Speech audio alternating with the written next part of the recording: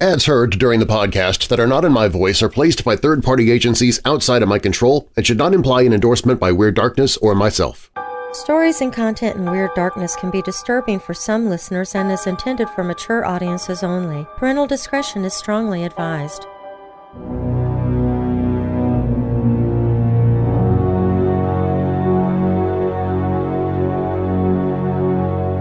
Reports of a crashed alien craft in 1947 in Roswell, New Mexico left many of the general public feeling that the long-awaited proof of extraterrestrial intelligence had come. But hopes were soon dashed, as an earlier statement about a crashed saucer was changed to nothing more than a crashed weather balloon. This proved unbelievable to the public, leaving many suspicious of a government cover-up, as there were too many witnesses who claimed to have seen the crashed UFO and alien bodies. Years later, 1954, it's rumored by some that President Dwight D. Eisenhower met with alien beings in person, being whisked away in a hastily arranged trip to see an alien craft and its wreckage. The location for this alleged clandestine meeting was Edwards Air Force Base. Of course, no actual proof exists of this meeting. And then, just a year later, the aliens invaded again, this time on a small farm in Kentucky, where a family was traumatized by their arrival and went to battle against them in order to survive. I'm Darren Marlar, and this is Weird Darkness.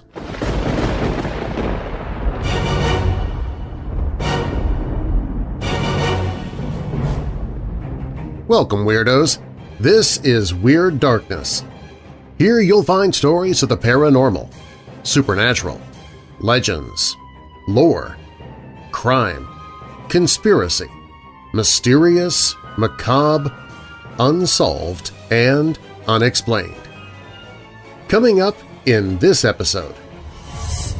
Most news reporters would relish the opportunity to cover the story of a flying saucer sighting. But one case in 1987 left one radio newsman wishing he had never heard of the letters UFO. A Weirdo Family member shares her story of some creepy sensations. A vampire stalks a New England family in the 1800s, and now science has identified the name of this monster. A room covered in gold, jewels, and other precious items was created as a gift for Czar Peter the Great. But what is also great is the mystery about what happened to the room. Weirdo Family member Rita Gomez sees a ghostly child in her home. Visitors to a Pakistan flea market are horrified by a creature with eyes like a torch. What could this terror be? Montgomery Gibbs was a wealthy attorney and real estate man, and his murder baffled police even after they had someone confess to shooting him. One was reported as wiry and slightly muscular and around 6 feet tall. It might have been humanoid in shape, but there is nothing else human-like about these bizarre entities being encountered in Japan. But first, in 1955, the family of Billy Ray Taylor fought for their lives against alien invaders from another world. We begin with that story. Now, bolt your doors, lock your windows, turn off your lights, and come with me into the Weird Darkness.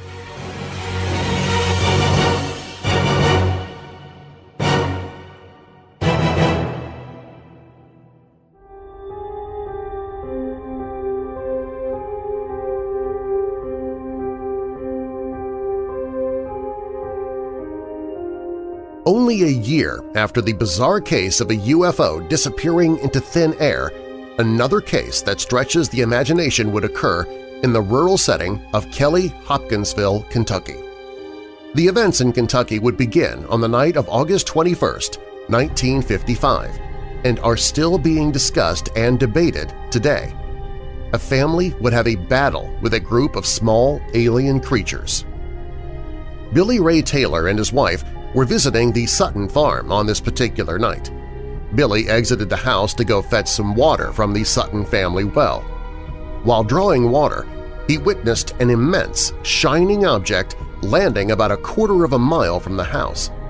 Excited and frightened, he ran back to the house with the news, but no one took him very seriously. Soon, strange things began to occur. The family dogs began to bark outside. The man of the house, Lucky, along with Billy Ray, went outside to see what the problem was. They were both stunned when they saw a 3 to 4 foot tall creature making its way toward them with its hands up. The two men described the creature as like nothing they had ever seen before. It had large eyes, long, thin mouth, thin, short legs, large ears, and its hand ended with claws. Billy Ray fired his .22 caliber rifle, and Lucky fired his shotgun. The barrage of bullets had no effect on the being. Lucky and Billy both knew that they had hit their target at that close a range, but the small creature did a backflip and then scurried into the woods. The two men went back into the house, but soon another creature was seen looking at them through a window. The two men again blasted away and ran outside to see if they had killed it, but found nothing. A large hole was later seen through the screen where the shots had been fired. This cat-and-mouse game continued into the night as the creatures would appear and disappear.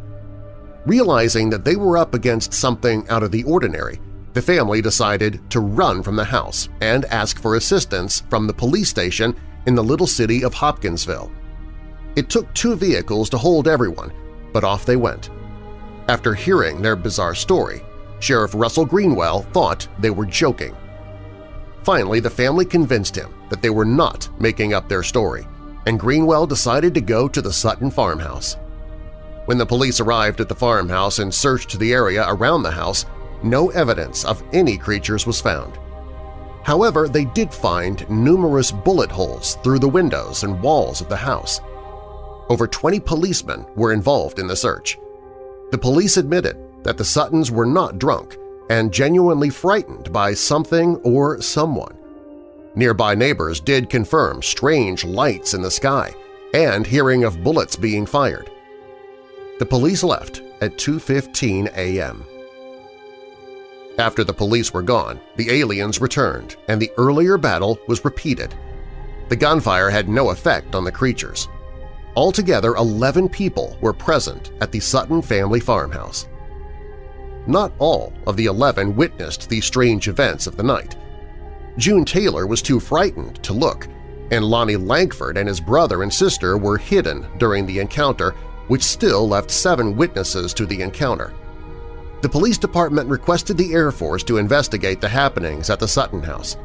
They also did a search of the house and the surrounding area, but without any solid evidence being found. The morning of the Air Force search, Lucky and Billy Ray had gone to Evansville, Indiana on family business.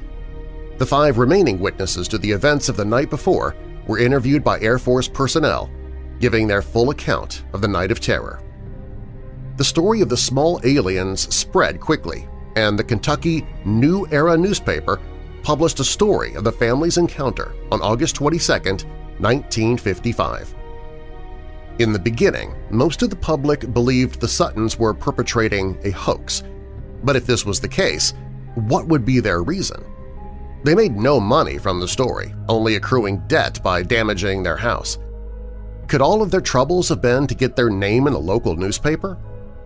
All of the witnesses to the strange events of the night of August 21, 1955, made sketches of what the creatures looked like. The drawings were practically identical. Almost a year later, the case was investigated by Isabel Davis. She believed that the Suttons were telling the truth. Famed UFO investigator Dr. J. Allen Hynek also believed the account of the Kelly aliens and discussed the case with Davis. The case is still being investigated even today, and there have been many books and television specials made relating to the Kentucky events of 1955.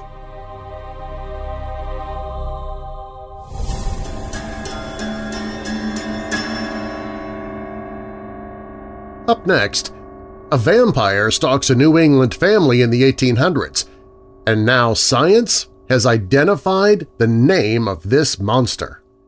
Plus, a room covered in gold, jewels, and other precious items was created as a gift for Czar Peter the Great. But what is also great is the mystery about what happened to that room. These stories and more when Weird Darkness returns.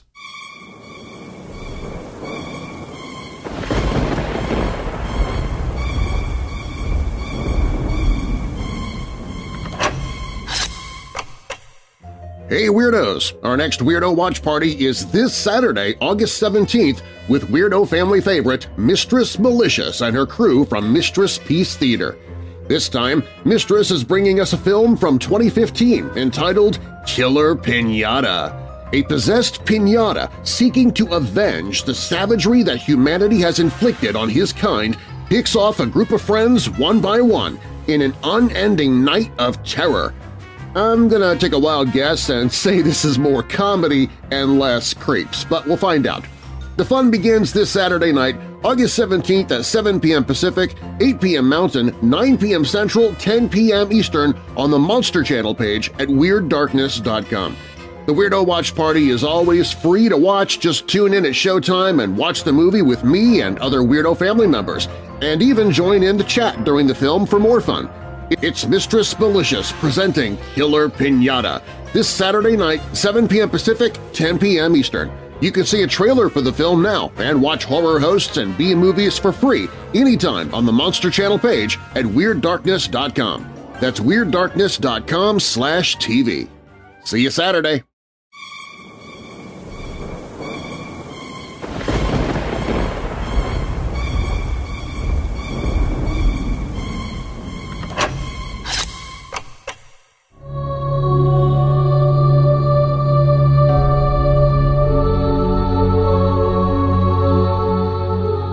He'd been in his grave so long that when his family dug him up to burn his heart, the organ had decomposed and was not there. Desperate to stop him from stalking them, they took his head and limbs and rearranged them on top of his ribs in the design of a skull and crossbones. He was a vampire after all, and in rural New England in the early 1800s, this was how you dealt with them. When they were finished, they reburied him in his stone-lined grave and replaced the wooden coffin lid on which someone had used brass tacks to form the inscription JB55 for his initials and his age. Now, 200 years or so after the death of what's now the country's best-studied vampire, DNA sleuths have tracked down his probable name – John Barber. He was probably a hard-working farmer. Missing his top front teeth, he was no neck-biter. He had a broken collarbone that hadn't healed right, an arthritic knee that probably made him limp, and he had died an awful death, probably from tuberculosis, which was so bad it had scarred his ribs. The latest findings in a case that started in 1990 when his coffin was discovered in a gravel quarry in Griswold, Connecticut, are contained in a new report by, among others, experts at the Armed Forces Medical Examiner System's DNA laboratory in Dover, Delaware. The report was summarized in a presentation on July 23rd at the National Museum of Health and Medicine in Silver Spring, Maryland, which aided the study and where the remains are held. The case is unusual because Barber may be the country's only supposed vampire whose bones have been studied by scientists. This case has been a mystery since the 1990s, Charla Marshall said in an email. Marshall is a forensic scientist with SNA International in Alexandria, Virginia, who worked on the project. Now that we've expanded technological capabilities, we wanted to revisit JB55 to see whether we could solve the mystery of who he was. It's the latest chapter in a project that has cast light on the eerie vampire scare in New England, Connecticut and Rhode Island especially, in the late 1700s and early 1800s, and its connection to the spread of tuberculosis, or consumption as it was called at the time. The highly contagious disease was so wasting and terrifying that those who died of it were believed to leave their graves, infecting relatives and draining away blood and life, scholars have said. These attacks were more mysterious and less graphic than those of the blood-sucking vampires of Gothic fiction. "This was not bats flying through the night," said Nicholas F. Bellantoni, the retired Connecticut state archaeologist who worked on the case from the start and is one of the report's authors. "This is not Bela Lugosi," he said. But the terror they brought was real. Consumption often caused a bloody cough and left victims pale and gaunt, with blood in the corners of their mouths, author and folklorist Michael E. Bell wrote. "The emaciated figure strikes one with terror," recounted an 18th-century doctor quoted by Bell in a 2013 essay in the journal Criticos. "The forehead covered with drops of sweat, the cheeks a livid crimson, the eyes sunk, the breath offensive, quick, and laborious. The vampire's true menace seemed to come after death, and he had to be killed again during what Bell called therapeutic exhumation. Often the suspected vampire was a family member who had died of the disease and was thought to be infecting sons, daughters, or a spouse. Family members were frequently the ones conducting the exhumation. Bell had documented 80 such cases, mostly in remote areas of New England. This was being done out of fear and out of love," Bellantoni said. "People were dying in their families, and they had no way of stopping it, and just maybe this was what could stop the deaths. They didn't want to do this, but they wanted to protect those that were still living. People were desperate," he said. The best method of killing the suspected vampire was to check the exhumed corpse to see if any liquid blood remained in the heart. If so, the deceased was probably a vampire, according to belief. The heart was then removed and burned, with family members sometimes inhaling the smoke to prevent further disease. Similar incidents have long turned up in Europe, where there are many accounts of corpses being dug up, burned, rearranged, decapitated, or having stakes driven through them. In Barber's case, there was probably no heart to burn, Bellantoni and Paul S. Sledzik wrote in 1994, so the bones of the chest were disrupted, and the skull and thigh bones were placed in a skull and crossbones position, they wrote. After Barber's grave was discovered, his remains were sent to the museum for study, and a sample from a thigh bone was sent to the DNA lab for analysis. But the technology of 30 years ago yielded scant results. The paper's authors wrote identification was impossible. But when modern tools were used, Y-chromosomal DNA profiling and surname prediction via genealogy data available on the Internet, the experts said they came up with a match for the last name – Barber. They then checked old cemetery and newspaper records to see whether any people with the last name of Barber ever lived in Griswold. They discovered a newspaper notice mentioning the death there in 1826 of a 12-year-old boy named Nathan Barber, whose father was John Barber. Researchers had found a grave near JB's containing a coffin with the notation NB13, similarly tacked on the lid. The project began in November 1990 when an abandoned cemetery was encountered during mining at a sand and gravel facility in Griswold, according to a study by Sledzik, Bellantoni, and colleague David A. Poyer. Human skeletons and crumbling coffin parts emerged from the earth, and 2 human skulls tumbled down an embankment when 3 boys playing there dislodged them. Investigators eventually removed the remains of 27 people, 5 men, 8 women, and 14 children from 28 graves in what scholars discovered was an old burying ground called the Walton Family Cemetery. One grave contained evidence of a coffin, but no human remains. But it was grave number 4 that drew the most attention. Everyone was in good anatomical position except this one individual, JB55. Under his coffin lid, Bellantoni and his colleagues found the strange skull and crossbones arrangement. His thigh bones were uprooted from the anatomical position and crossed over the chest, he said. The chest had been broken into, and the skull was decapitated and moved away, he said. I was totally befuddled. I had no clue what I was looking at. Research soon suggested a link to the New England vampire folk belief, he said. So JB turned out to have tuberculosis. Evident because of the lesions on his ribs, he said. We do believe that he was rearranged in the grave because he was believed to be an undead. Bellantoni said J.B. had probably been deceased 4 or 5 years when he was exhumed, which, based on his recovered coffin hardware, probably happened in the early 1800s. Here in New England, we had large farming families, he said. Because they didn't understand the transmission of the disease, you had family members who were suffering from tuberculosis sitting at the dinner table with the whole family, coughing, and you had tuberculosis victims sleeping in one room with 5 or 6 brothers and sisters coughing. It was epidemic, he said. So what now of poor John Barber, the alleged vampire? Listen, Bellantoni said, he was a hard-working farmer, probably lower middle class. You could see it in his bones.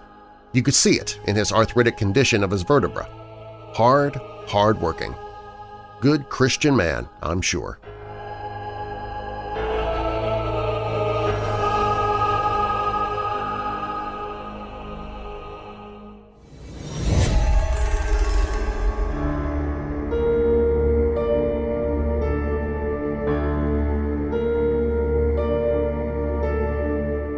A stunning work of art made of panels of glowing amber, jewels, and gold, the Amber Room was initially built as a chamber for Queen Sophie Charlotte at her palace in Berlin, Prussia.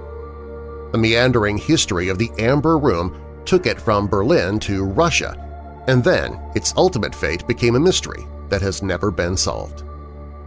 What makes this treasure so unique and valuable is its primary component, amber, which is the ancient fossilized resin from plants.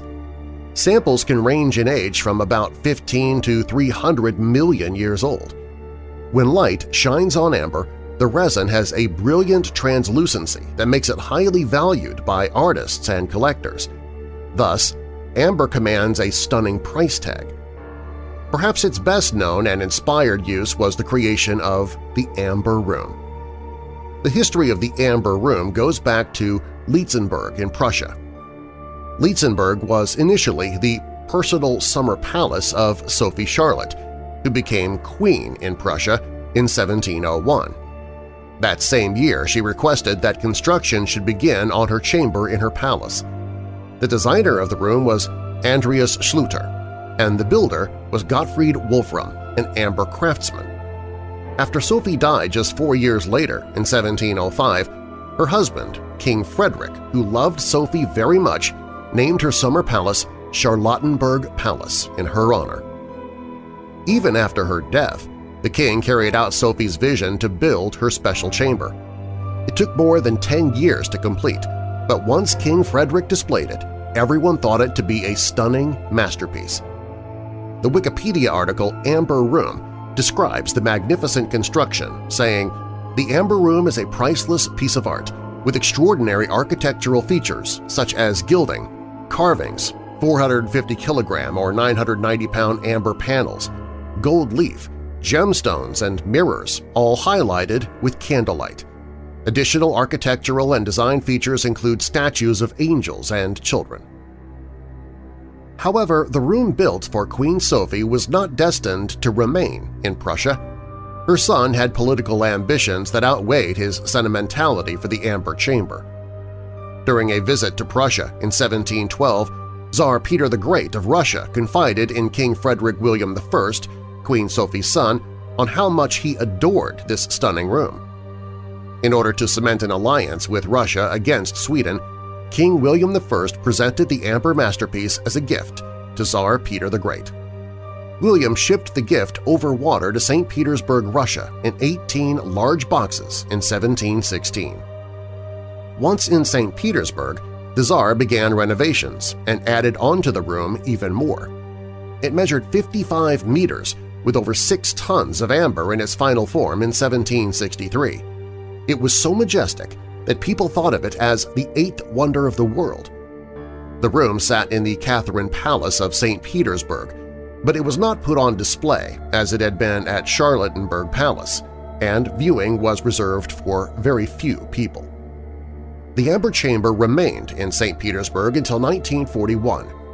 In that year, Germany invaded the Soviet Union in Operation Barbarossa. The Nazi acquisition of all art and treasure was a high priority, and they plundered everything they could get their hands on. Naturally, the Amber Chamber was a paramount target, and the Nazis aimed to take it back to German soil. When Leningrad, formerly St. Petersburg until 1914, was about to fall to the German forces during the invasion, the Russians tried to move the chamber to a safe location. However, because the dried and fragile amber crumbled, they instead designed to disguise it by placing wallpaper over the panels to make it look like an ordinary room. The Germans, however, were not fooled. They knew exactly where the room was, and they were prepared to transport it. Within 36 hours, the Nazis dismantled the room and placed it inside 27 crates on 18 trucks. Then they transported it to Königsberg Castle in eastern Prussia. Subsequently, they reassembled it and placed it on exhibition in March 1942. The war did not stay in Germany's favor for long. In August of 1944, Royal Air Force bombers heavily damaged Königsberg and much of the castle. On April 9, 1945, the Germans surrendered to the Soviets, who took siege of Königsberg and forced the Germans out. They renamed the city Kaliningrad, and today it still belongs to Russia. Although there are numerous theories about the history of the Amber Room, these are a few of the most popular. Nazis disassembled the room again and placed it on crates at a railway station. Then they put it aboard the Wilhelm Gustave German military ship, which left port on January 30, 1945.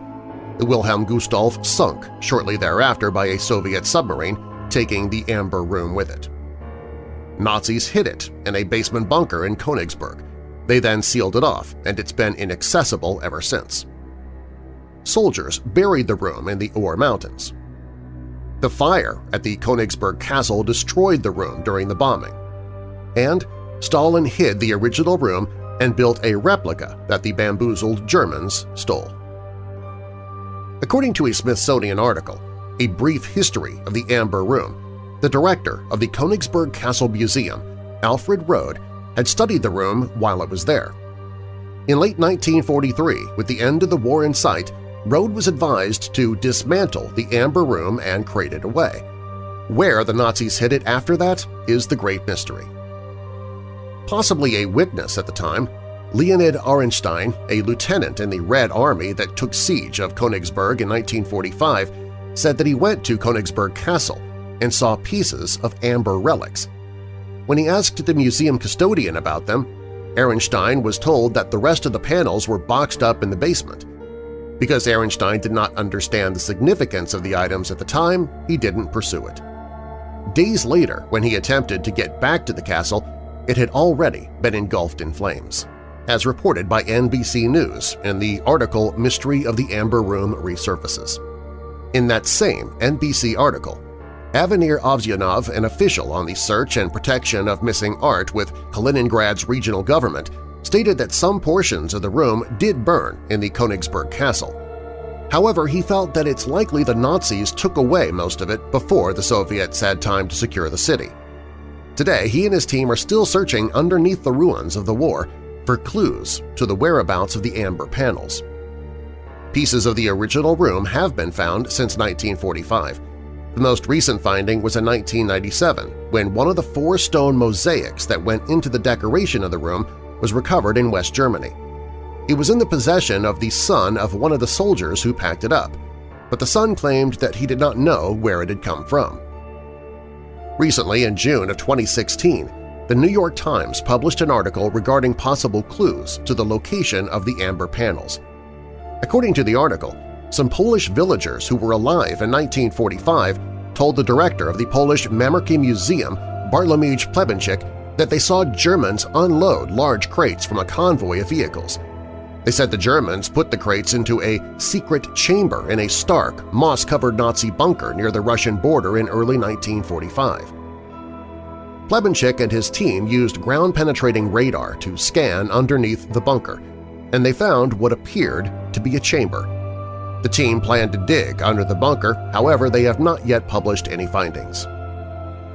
The Soviet Union commenced on the reconstruction of the room using mostly black-and-white photographs in 1979. In 2003, the replica was nearly in completion. On the 300th anniversary of St. Petersburg, President Vladimir Putin and German Chancellor Gerhard Schroeder unveiled their new amber chamber. Today, the public is able to tour Catherine Palace and view the replica. Queen Sophie Charlotte's vision of her amber chamber manifested into one of the most splendid and coveted treasures of all time. Its mystery is still ablaze with the burning desires of governments, scholars, and treasure hunters to find it. If the room still exists, the fragility of the amber may have turned it into something that scarcely resembles its original opulence that once was the crown jewel of Charlottenburg Palace. Judith Reipma has produced 2 collections of poems about the amber treasure. This excerpt from Twists and Turns sums it up perfectly. Finding Atlantis has proved much easier, inspired fewer theories, though not as many debates, about who should receive the spoils of war.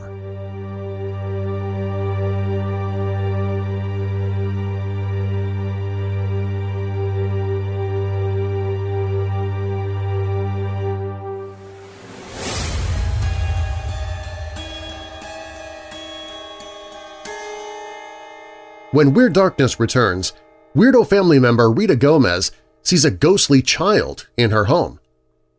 Visitors to a Pakistan flea market are horrified by a creature with eyes like a torch. What could this terror be?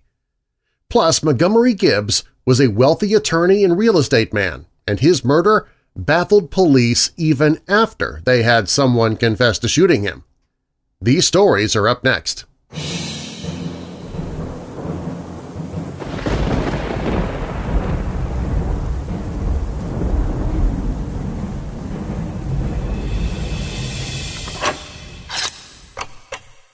The political season is upon us, and those flying the red colors have their promises. The politicians wearing blue have different promises, but those of us in the cryptid party have only one promise – to stay hidden and mind our own business. Don't let the political pundits, the candidates, the PACs, or your closed-minded brainwashed family and friends tell you who to vote for. You're smarter than that. That's why I'm telling you who to vote for. This November, pull the lever for Bigfoot and Mothman. Our new president, Bigfoot, won't make the same mistakes as humans have, because he's not human. Bigfoot loves our country and you, so much so that he knows you have a better idea of how to run your life than he does, so he's staying out of your life. With Vice President Mothman, their new administration will do what no administration has done in the past – absolutely nothing. Show your support for the Cryptid Party by grabbing your Bigfoot Mothman 2024 merchandise with campaign buttons and stickers, hats, shirts, tote bags, mugs, hoodies, giant tapestries, pillows, magnets, even clothes for your kids to get them into the spirit of the political season. This year, vote for someone you can trust in, believe in, even without scientific proof of their existence. A vote for Bigfoot and Mothman is a vote you can be proud to tell others about. Get your Bigfoot and Mothman 2024 merchandise now at WeirdDarkness.com/shirts, available in all sizes and colors, even red and blue if you want to confuse people about your party loyalties. The new Bigfoot and Mothman 2024 political campaign merchandise at WeirdDarkness.com/shirts.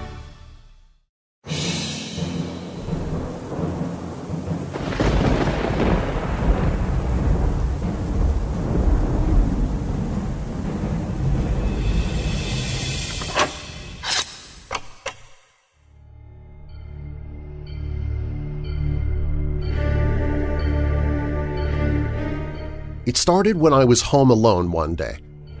I was sitting in the TV room, exercising to a cable show, when I saw a small child peeking from around a bedroom door. Even though I knew no one was home, I got up and looked into the room. This bedroom had 2 doors, so I went to one door, then the other, but no one was there. It kind of bothered me for a while, so the following week I visited my mother and I told her about the incident. My mother told me that my niece, who as a child was killed by a family member by accident in our driveway, would do that all the time. My mom said she believed it was her playing peekaboo with me.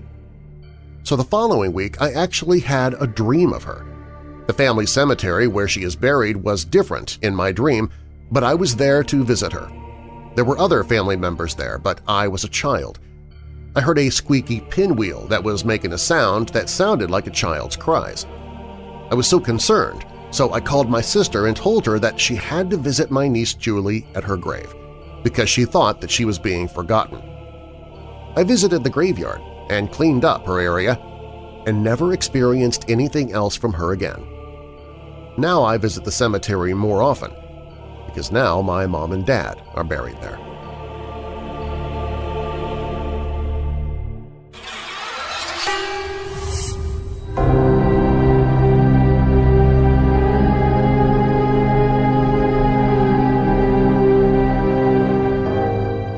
The Shershah flea market in Pakistan, which is touted by some as the biggest market for scrapped goods in South Asia, has now become a haunted site for some. The sighting of a mysterious, out-of-the-world creature at the market has sparked fear in many traders working there. The traders, as a result, have started closing their shops earlier than before. It all started more than a week ago when a watchman, Gulzar, was performing his duties outside a warehouse. He heard dogs barking nearby and got up from his chair to see what was going on. Gulzar said that he felt a strange sensation as he was walking towards the area where the noise was coming from. He then spotted a strange creature and ran away. The creature was black and its eyes were as bright as a torchlight, he said. Gulzar's been working as a watchman for the last 25 years. He said, "I've never seen anything like that before." Gulzar shared his encounter with other watchmen, but no one believed him. The next day, another watchman, Abdul Qayyum, was taking a round of the area when he spotted the same creature. The two watchmen claimed that the creature had even killed 11 goats at the warehouse. Soon, rumors started making the rounds, leading to fear and panic. Some have claimed that the mysterious figure is 5 feet tall. Others claim it can jump up to 20 feet. Not everyone believes the story, though. A person who works at the flea market said that he thinks somebody's probably pulling a prank, and there is no truth to the sightings. Some traders even approached the Jahanabad police, asking for them to investigate the matter. A policeman, Muzammil Shah, said they received many reports about sightings of such a figure, adding that they are still investigating the matter.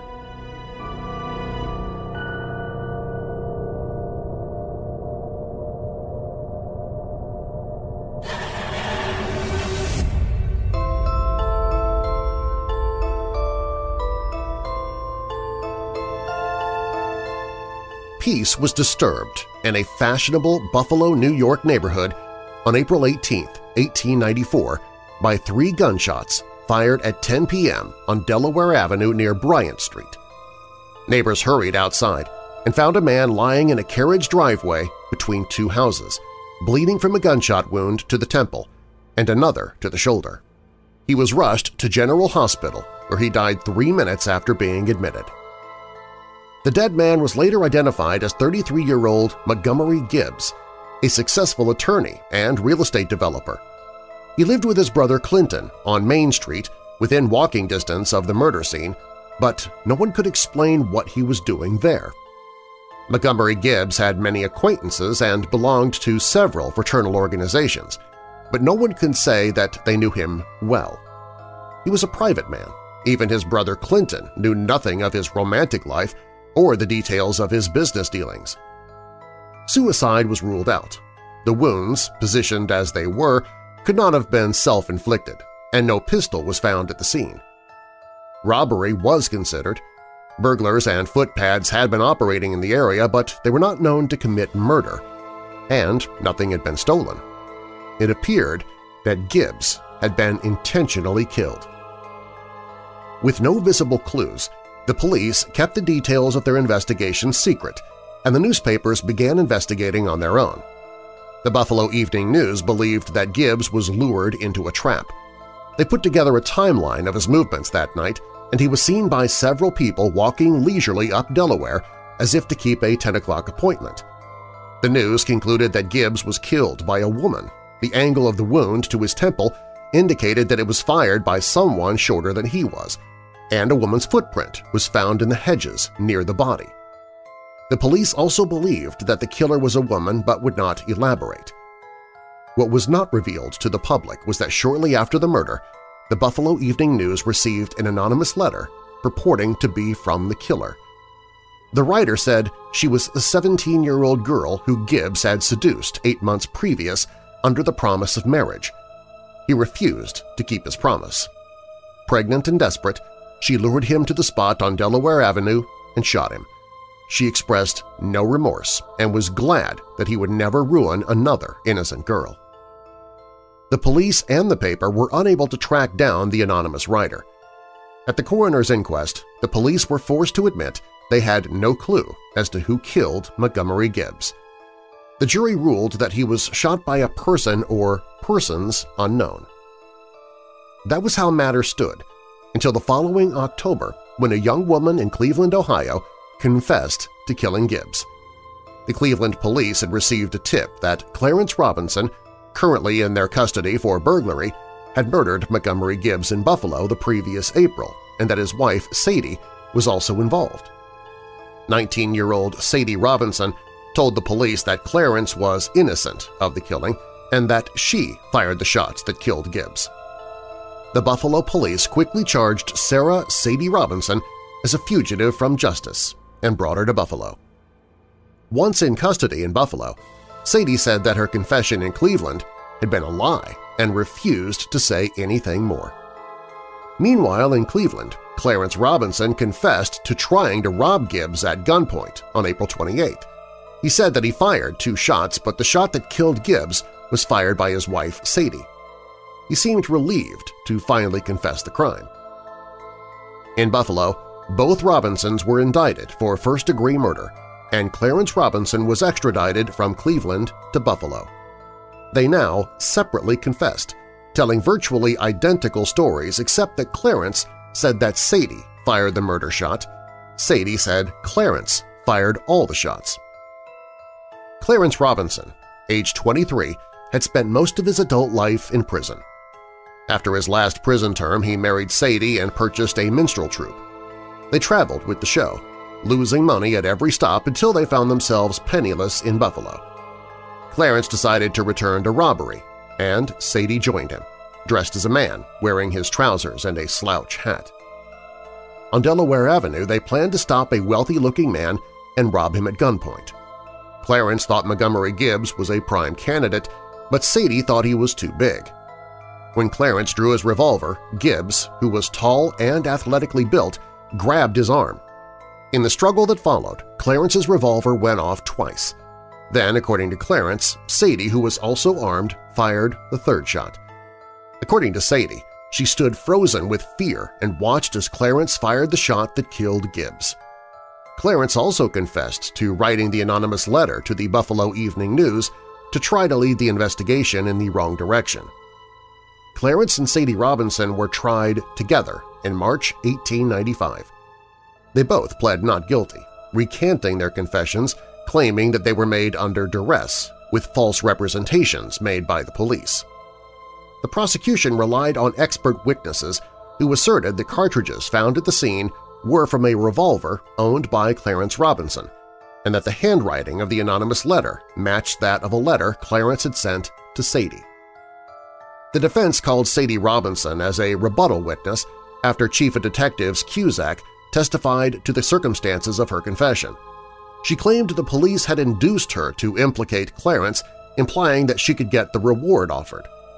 Aside from Sadie's testimony, the defense offered no evidence, asserting that the prosecution had not proven their case or even proven that the Robinsons had been in Buffalo that night.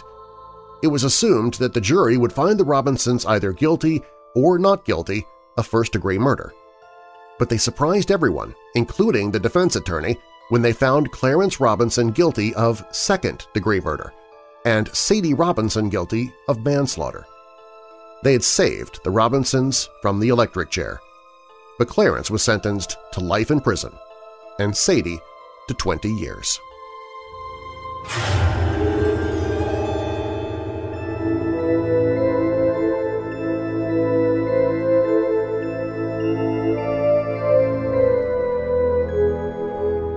In November of 2015, There was a rather odd encounter with some sort of unidentified humanoid just outside the beautiful historic former capital city, Kyoto, known for its numerous traditional temples and ancient shrines. According to Cryptozoology News, 36-year-old teacher Toriki Watanabe had a rather surreal experience as he was driving from Tokyo to Kyoto for his brother's wedding. At around 10 p.m., he claims he stopped at a small roadside shop and stepped inside to have a cigarette before hitting the road again. The surrounding area was said to be forested, and as he had his cigarette and admired the view, he says he noticed something quite odd in the form of a slouched humanoid figure lurking off in the brush around 200 feet away. Whatever it was moved in a distinctly odd way, and as Watanabe looked on, he could begin to make out some of its features and came to the conclusion that this was no person at all. It was described as being wiry and slightly muscular, and around 6 feet tall with a bent-over posture and covered in gray skin. No clothing was visible, and as it walked it remained hunched over, with its unnaturally long arms dragging along the ground. Although the witness could not see the thing's face clearly, he did notice the strange detail that it seemed to emit a faint yellow or white light coming from behind it, just around its lower back. The startled man called out to it, but it did not respond, and he stared at it as whatever it was meandered off into the forest. Although it's hard to tell what this bizarre entity could have possibly been, Watanabe has his own thought, suggesting it was an actual specimen of a type of folkloric creature known as a shirimi. This creature was said to be a mischievous, impish thing that liked to scare travelers in the region around Kyoto. Very bizarrely, the creature is depicted in folklore as having a huge, glittering eye where its anus should be. And indeed, shirimi literally means buttock's eye. Too bad the witness couldn't see an eye back there, leaving us to speculate as to whether this was an anus-eyed mythical creature, an alien, an interdimensional traveler, or just a weird-looking naked guy running around in the woods. Whatever it was, it is a weird report to be sure. Kyoto has in later years been the location for other similar strange sightings as well. In 2016, a woman living on the outskirts of the city claims that she was startled when she heard her normally quiet dog start barking uncontrollably. Wondering what was going on, she claims to have looked outside to see the animal cowering against a fence, smashing up against it as hard as it could, as if trying to push itself through the barrier and away from something there in the yard with it. When the woman looked to see what it was so afraid of, she was met with the sight of a skinny, gray-skinned creature hunched over the dog's food bowl, apparently eating the contents with relish and ignoring the barks and whines of the dog nearby. She says that the odd creature was humanoid but gray and hairless, very thin and sinewy like a greyhound, and with long arms that ended in tiny clawed hands. At first she could not make out its face as it was concentrating on eating, but then it seemed to sense that it was being watched and whipped its head up to look straight at her in surprise. She would save its face and what happened next thus. It had a small triangular face with huge yellow eyes that took up most of its face and seemed to faintly glow. The ears were small and pointed. As it licked its lips, I could see that it had sharp, jagged teeth. It looked at me for a second with a sort of startled expression, and then it leapt right over the fence in a single bound. What was this being, and why did it want that dog food so much? Who knows? Even more recently is a report from the same city from March of 2018, and it involves an out-of-town tourist who was staying in Kyoto at a place that he'd found on Airbnb. On the evening of March 11th, he claims that he'd been on his way back to his place at around 11:40 p.m.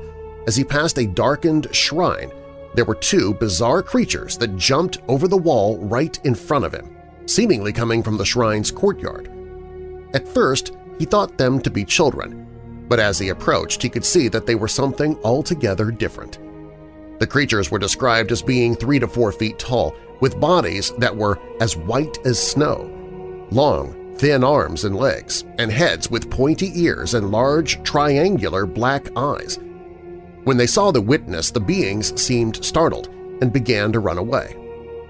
The witnesses said, "They ran with arms behind them. They went behind a corner of a wall. As I walked towards there, one of them looked back at me and made eye contact. I was feeling terrified. I didn't want to get too close. I lost sight of them as they turned a corner." What could these diminutive creatures have been? While the exact origins of these particular creatures are unclear, another strange and rather frightening humanoid report from another area of Japan seems to suggest bizarre creatures which can only be described as aliens.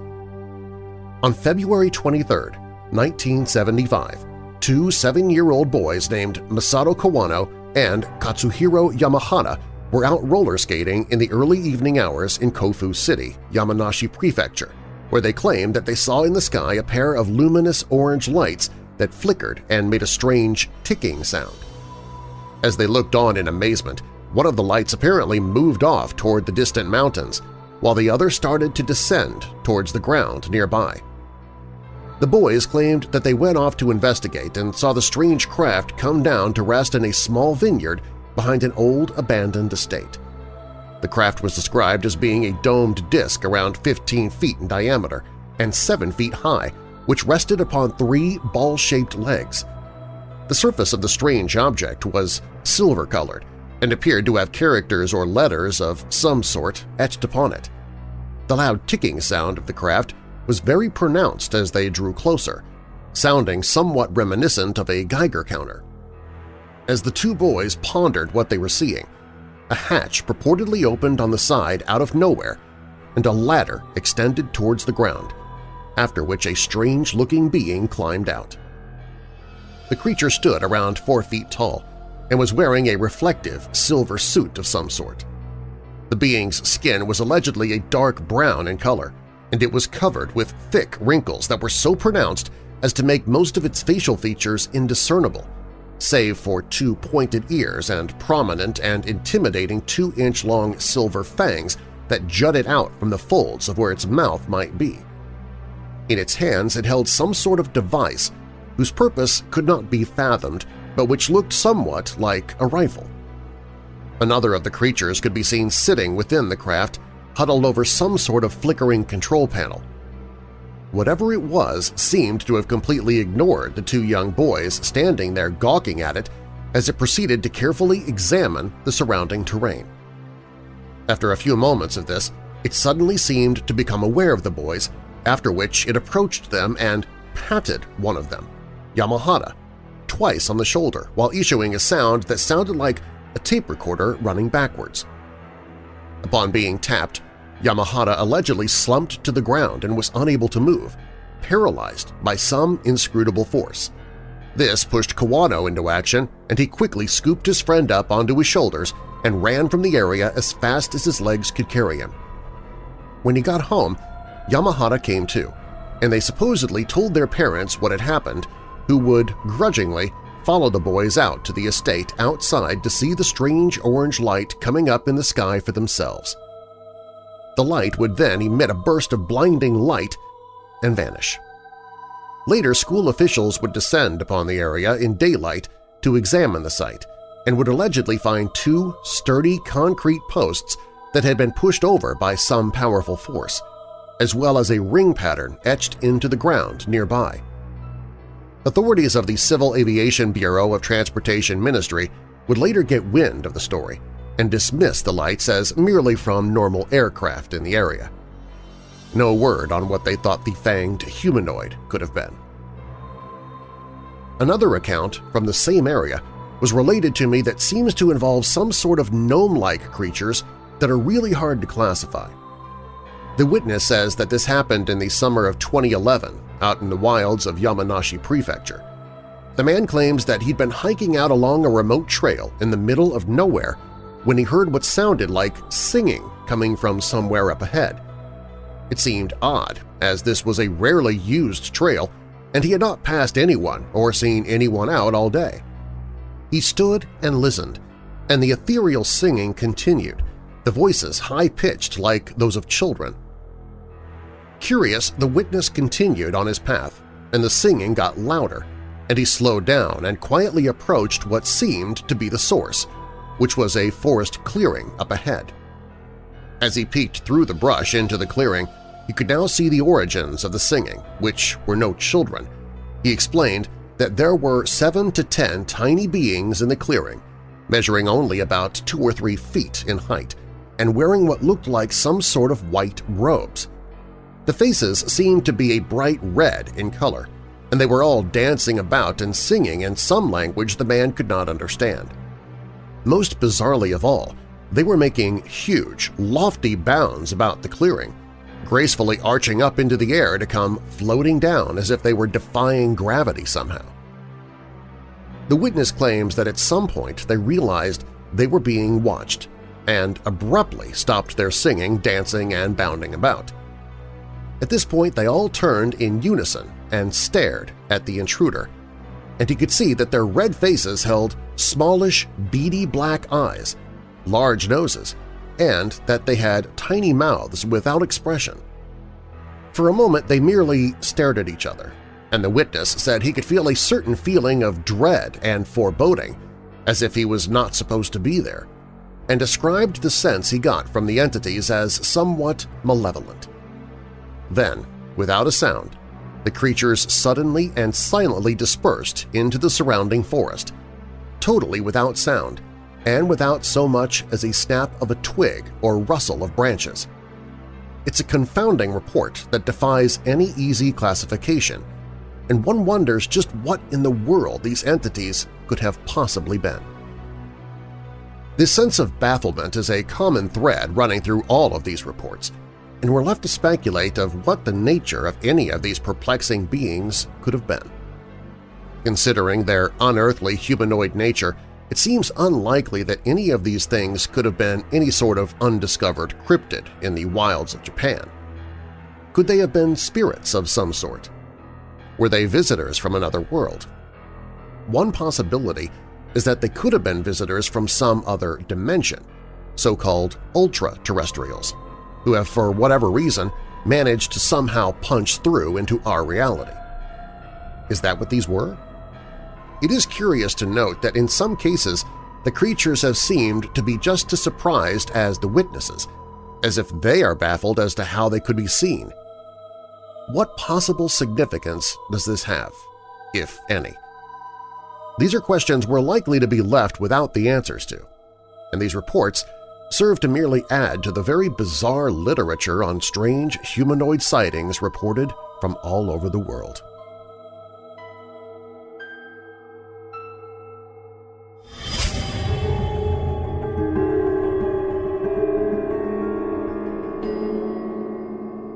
Up next, most news reporters would relish the opportunity to cover the story of a flying saucer sighting.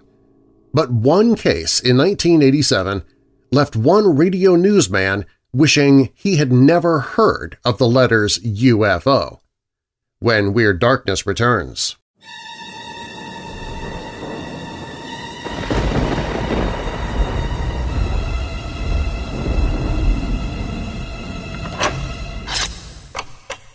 While you're listening, be sure to check out WeirdDarkness.com for merchandise, to visit sponsors you hear about during the show, sign up for my newsletter, enter contests, connect with me on social media, hear other podcasts that I host, listen to free audiobooks I've narrated. Plus, you can visit the Hope in the Darkness page if you're struggling with depression, dark thoughts, or addiction. You can find all of that and more at WeirdDarkness.com. There are very few among those with a love for the supernatural who don't also have a passion for Edgar Allan Poe. Poe wasn't simply a melancholy author who wrote about premature burials, sinister black cats, and talking ravens. He was much more. If you've ever read a modern mystery or horror novel, you can thank Poe. Poe invented the modern mystery story, mostly invented science fiction, and was the first writer to take the horror stories of the Gothic era and set them in modern times, starting a trend that continues today. With a lifelong interest in Poe, Troy Taylor decided to take his own look at the mysterious and macabre writer, his tragic life, unexplained death, and lingering hauntings. He invites listeners along to delve into the strange and bizarre world of Edgar Allan Poe, from his early life to his tragic marriage, his insane grief, his dramatically failed career, his links to an unsolved murder, and the mystery of what happened to the writer in the 5 days before his unexplained death. Even more than a century and a half later, no one knows what happened to Poe before he was found delirious on the streets of Baltimore, Maryland, or what killed him. Why did he disappear and then show up in an incoherent state, wearing another man's clothes? Where did he go when he vanished, and who was the mysterious Reynolds that Poe whispered about in his dying breath? And perhaps strangest of all, does he haunt the mysterious graveyard where his body is buried? Nevermore, The Haunted Life and Mysterious Death of Edgar Allan Poe, written by Troy Taylor, narrated by Darren Marlar. Find a link to the book on the audiobooks page at WeirdDarkness.com.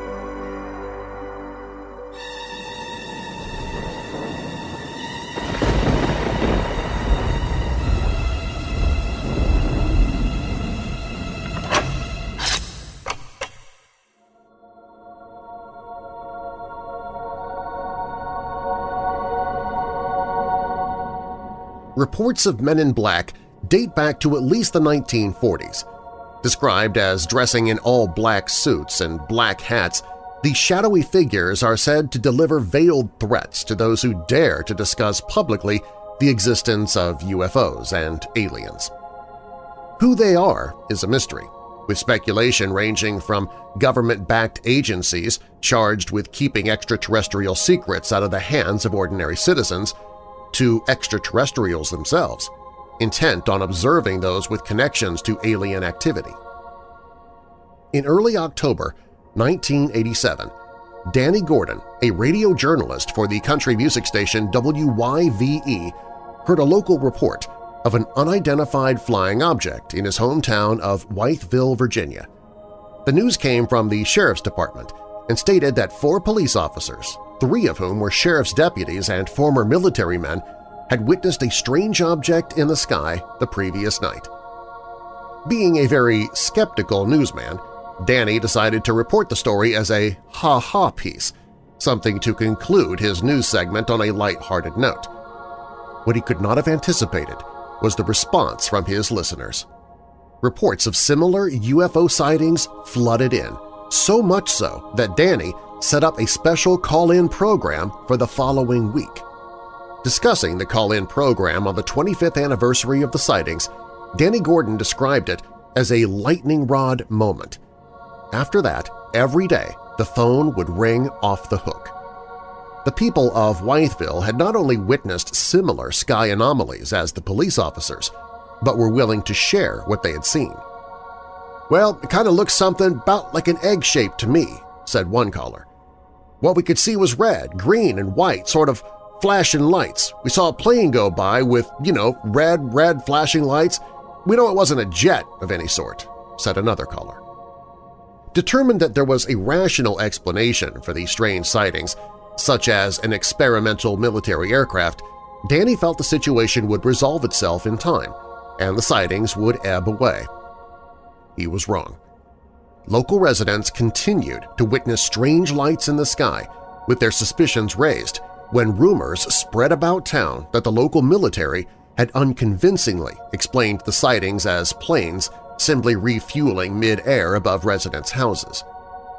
To help clarify the situation, Danny states that he called the Pentagon and talked to the Air Force general there, who told him that under no circumstances would refueling occur under 13,000 feet, and that the reported sightings of strange lights and aircraft, which were spotted no more than 5,000 feet above the ground, were simply not the U.S. Air Force.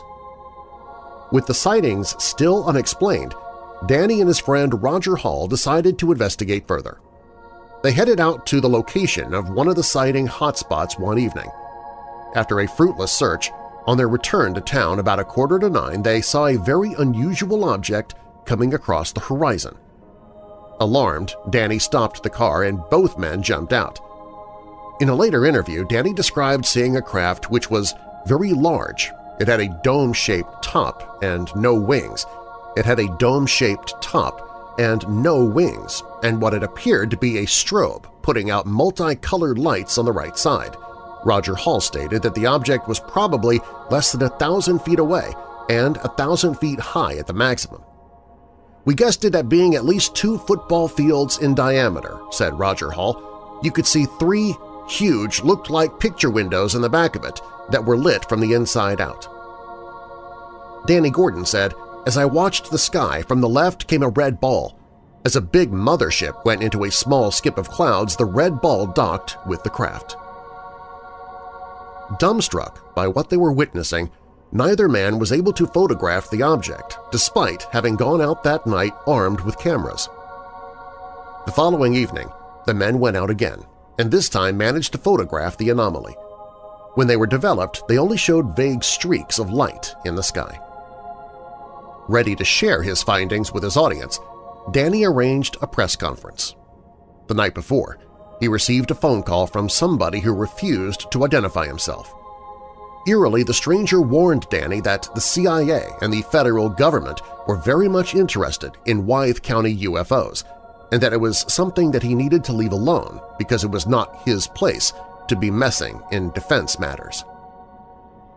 The following night, after the press conference, Danny returned home to discover his house had been broken into. Nothing was missing, however. It seemed as though someone, whoever had broken in, had been searching for something. "I started to wonder what I'd stepped into, and my wife was urging me to back off, to leave it alone," Danny said. Far from being over, reports of UFOs continued to flood Wythe County. 6 weeks after the press conference, Danny Gordon caught sight of strange objects in the sky for a third time. He, his wife, and daughter were leaving a shopping center when everyone in the area stopped to look up. Danny recalls a group of school children pointing and shouting at the sky. Supposedly, there were 4 different aircraft flying in formation that made no sound. According to Danny's estimates, there were 200 people who watched them fly over. Once again, Danny was able to photograph the crafts in 4 separate shots. "We looked very quickly and saw what I thought was a large object which later appeared to be 4 flying disc shapes. As soon as the objects were photographed, they disappeared from view. When the pictures came out, they had a lot of grain, but they showed definite 4 shapes of objects in the sky. But the most impressive point, in the 4 photographs, the objects appeared to change shape or light formations within 1 click of the camera. They go from a teardrop shape to a round ball shape, then they go to a flying saucer-like disc shape, and then they go to an egg shape as they go out of sight," Danny Gordon said in an interview. 3 months after the initial sightings, and Wythe County now had more than 1,500 reports of UFOs. Something was clearly going on. Danny once again phoned the Pentagon and pushed for answers. The response he allegedly received was shocking. Speaking with the spokesman for defense at the Pentagon, he was told, "We do not deny UFOs exist. The government confirms they exist, but we deny they pose a threat to the populace of Wythe County." When Danny asked how the spokesman could know such a thing, he was bluntly told that no further information could be given. Danny continued to investigate the UFOs which plagued Wythe County. However, one night, after receiving yet another strange phone call, he began to wonder if he was making the right decision.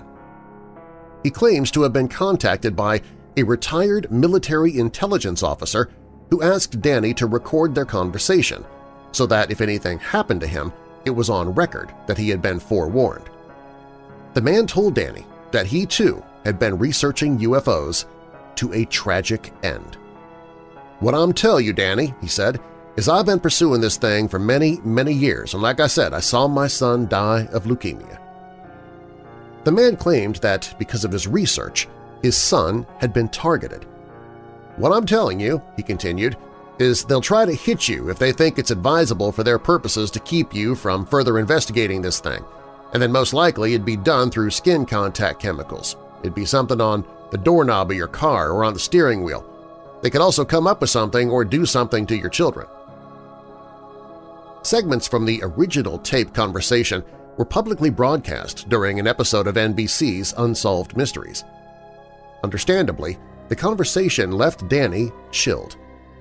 Regardless, he felt he needed to continue his research and uncover the truth behind the mass UFO sightings. Less than a month later, two strange men in black arrived at his home, supposedly journalists wishing to write an article about Danny and the UFO for their newspaper. The men stayed for about 45 minutes, one interviewing Danny and the other wandering around the house taking photos. As they left, they said they would send Danny a copy of the article when it was published. When it did not arrive, Danny contacted the newspaper they claimed to work for. However, it had no record of the journalists stating that the two men did not work for them. So who they were, I don't know, but they were in my house, Danny said, saw my pictures, saw my negatives, talked to my family, took pictures and then left, and they were not with the newspaper. It was some time after this meeting that Danny realized the negatives of the photos he had taken outside the shopping center were missing. Someone had taken the original images of the 4 UFO photographs. I felt like maybe there was something in those photographs that I was not seeing, he said. So I took the photographs to some other people to look at. We used magnifying glasses, we measured angles, trying to find out why these photographs were so important, and we're yet to discover why anyone would want to steal that one specific set of 4 in a series of photographs of UFOs. By now, Danny was living alone. His wife and daughter had moved out, exhausted and living in fear of what may happen to them as Danny continued his research. 2 months later, Danny had a stress-induced heart attack. He had to stop his investigation.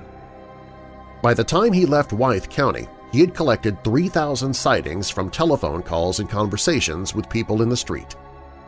Speaking years later, Danny spoke of his regrets in how he handled the case. "If I had the choice," he said, "I'd not report the UFO story again. It's just been too hard on my life and created too many problems."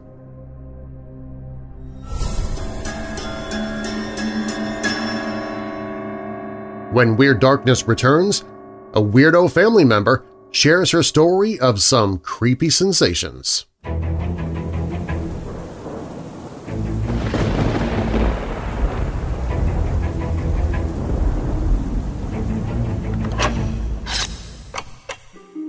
Nothing goes better with chocolate than vanilla, and nothing goes better with the darkness than vampires. So we've combined all of them into a new blend of weird dark roast coffee called Very Vampilla. This bloody good blend combines a medium dark roast coffee with hints of chocolate, vanilla, and just a tad bit of dried cherry, too. So good you'll want to sink your fangs into the fresh roasted bag itself. Weird Dark Roast Very Vampilla, the only thing at stake – bad pun – is your dissatisfaction with your old coffee. Sip it while the sun is down if you're one of the undead, or when the sun is up if you just feel dead and need a bit of a boost. Get your Weird Dark Roast Very Vampilla at WeirdDarkness.com/coffee. That's WeirdDarkness.com/coffee.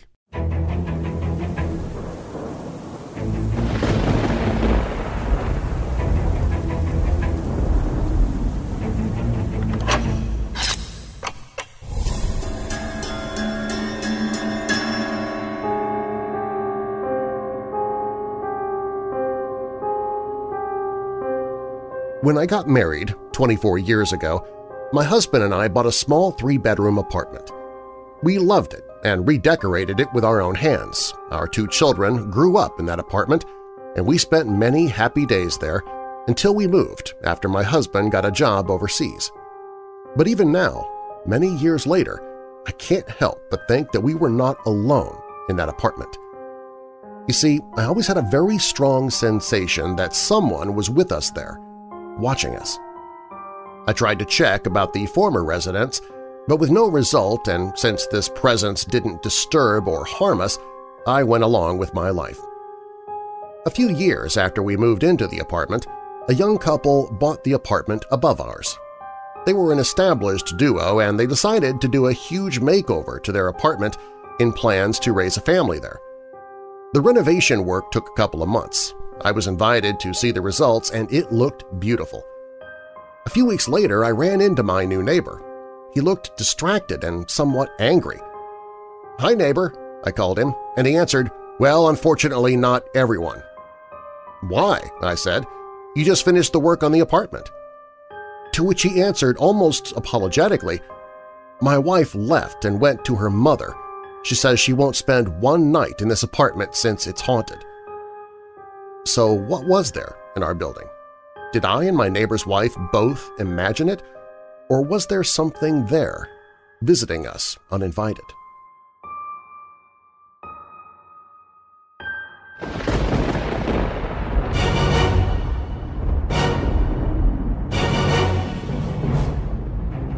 Thanks for listening. If you like the podcast and you haven't already subscribed, be sure to do so now so you don't miss future episodes. And also, please tell someone else about the podcast. Recommend Weird Darkness to your friends, family, and co-workers who love the paranormal, horror stories, or true crime like you do. Every time you share the podcast with someone new, it helps spread the word about the show, and a growing audience makes it possible for me to keep creating episodes as often as I do. Do you have a dark tale to tell of your own? Fact or fiction, you can click on Tell Your Story on the website, and I might use it in a future episode. All stories in Weird Darkness are purported to be true unless stated otherwise, and you can find source links or links to the authors in the show notes. Creepy Humanoids in Japan was written by Brent Swancer for Mysterious Universe. The Wytheville UFOs and Men in Black is from Paranormal Scholar. We Were Not Alone was submitted anonymously to WeirdDarkness.com. The Disappearance of the Amber Room was written by Jim H. for Historic Mysteries. Aliens Invade Kelly, Kentucky is by Billy Booth for Live About. A Vampire's DNA Test is by Michael E. Ruane for Science Alert. The Child in My Bedroom Doorway is by Weirdo Family member Rita Gomez. Creature with Glowing Eyes Terrorizes Shoppers is by Amar Raymond for Sama TV. And The Delaware Avenue Slaying is from Robert Wilhelm for Murder by Gaslight. And now that we're coming out of the dark, I'll leave you with a little light. Psalm 27 verse 1, "The Lord is my light and my salvation. Whom shall I fear? The Lord is the stronghold of my life. Of whom shall I be afraid?" And a final thought, the only way to achieve the impossible is to believe it is possible. Charles Kingsley. I'm Darren Marlar.